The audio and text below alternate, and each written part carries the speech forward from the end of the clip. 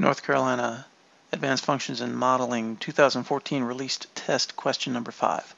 A group of 12 people are forming a line. The line will consist of 9 out of the 12. Person X and Y have to be either third and fourth in line. How many different orders are possible? We're talking about orders, so it's a permutation. And since we have persons X and Y already named, I've given the people these names O, P, Q, R, S, T, U, V, W, X, Y, and Z.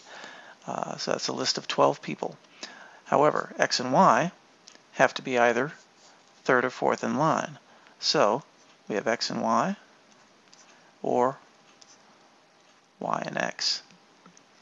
Now that takes 2 people out of our list of people. It also takes 2 positions out of our 9 positions. And so we're down to 10 people and 7 positions.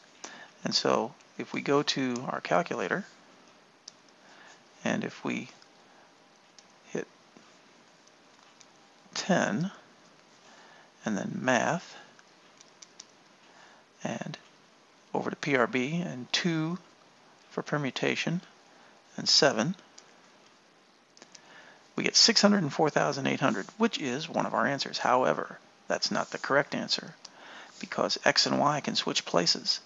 So that doubles the 604,800 to 1,209,600.